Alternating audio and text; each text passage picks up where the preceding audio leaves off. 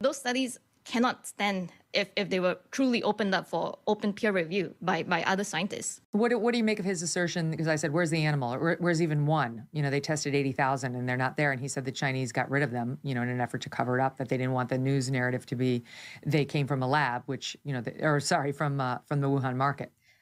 So I agree that China now has a stance that that they don't want any evidence at all that this virus originated in China. It's an anywhere but cure stance. So they're trying to blame it on lobsters from Maine. They're trying to blame it on cold chain from Southeast Asia. They're trying to blame it on salmon from Faroe Islands. You know, this kind of thing. Everyone who sees that knows it's a farce, right? So I looked at her Wikipedia entries. So Alina Chan became known during COVID for co-authoring a preprint according to which the virus was pre-adapted to humans, and she suggested that COVID-19 could have escaped from a laboratory. The preprint had not been accepted for publication by a scientific journal, but it received a significant reception in the popular press. So there's a huge popular versus expert discrepancy with regard to the lab leak hypothesis.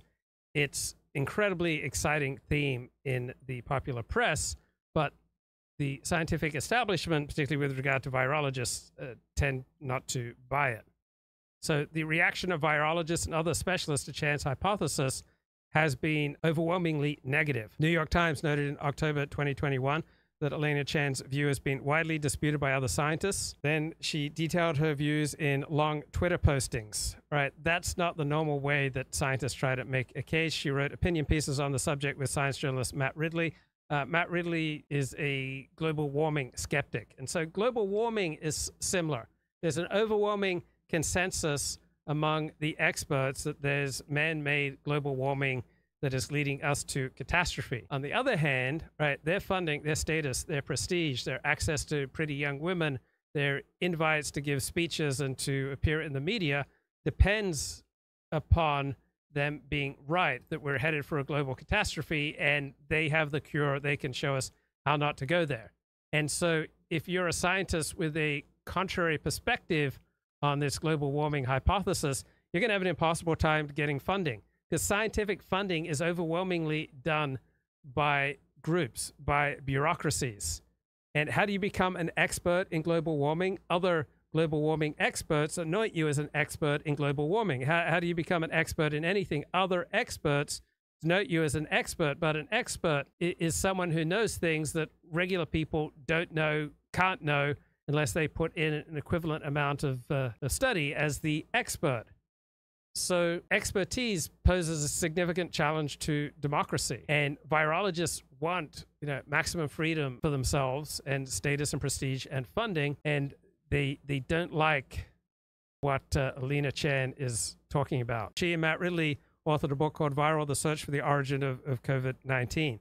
Now, global warming is something so complicated that no one person can be an expert in global warming. You can only know a tiny little bit of the overall global warming hypothesis, right? You can only develop, you know, a limited amount of expertise.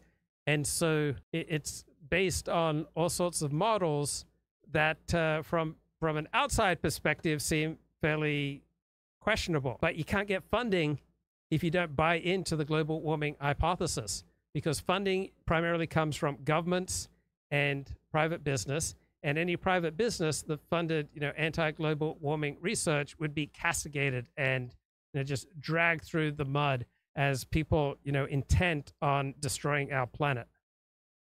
So she published an op-ed in the New York Times yesterday, why the pandemic probably started in a lab, in 5 key points. So here are the 5 key points: that the virus that caused the pandemic emerged in Wuhan, the city where the world's foremost research lab for SARS-like viruses is located. Right, this is the world's foremost lab for this type of virology study.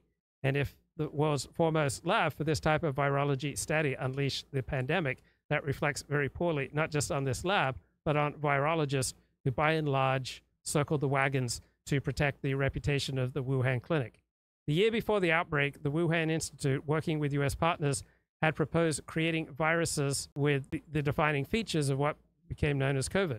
Right? The Wuhan lab pursued this work under low biosafety conditions, could not have contained an airborne virus as infectious as COVID. So people don't want to be regulated, generally speaking. People don't want to be intruded upon. People don't want to be investigated. and people don't want to jump through all sorts of hoops to do the things that they want to do. The hypothesis that COVID came from an animal at the Hunan seafood market in Wuhan is not supported by strong evidence. Key evidence that would be expected if the virus had emerged from the wildlife trade is still missing.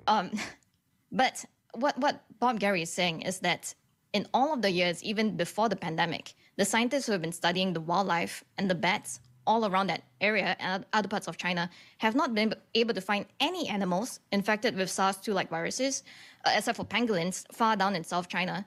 They have not found any bats in the area that carry this type of viruses. And so he's saying that all of that evidence must have been covered up. Either that or we have been exceedingly unlucky that suddenly a virus with this furin cleavage site just pops up, boom, and leaves no trace across the rest of China in the years leading up to or after the pandemic.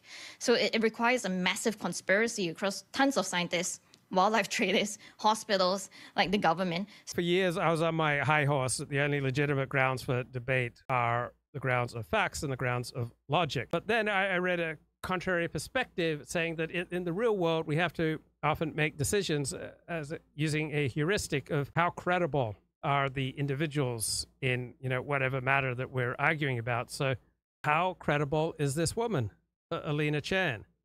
And so let's put her name into X, and then let's scroll down, see what are the top posts.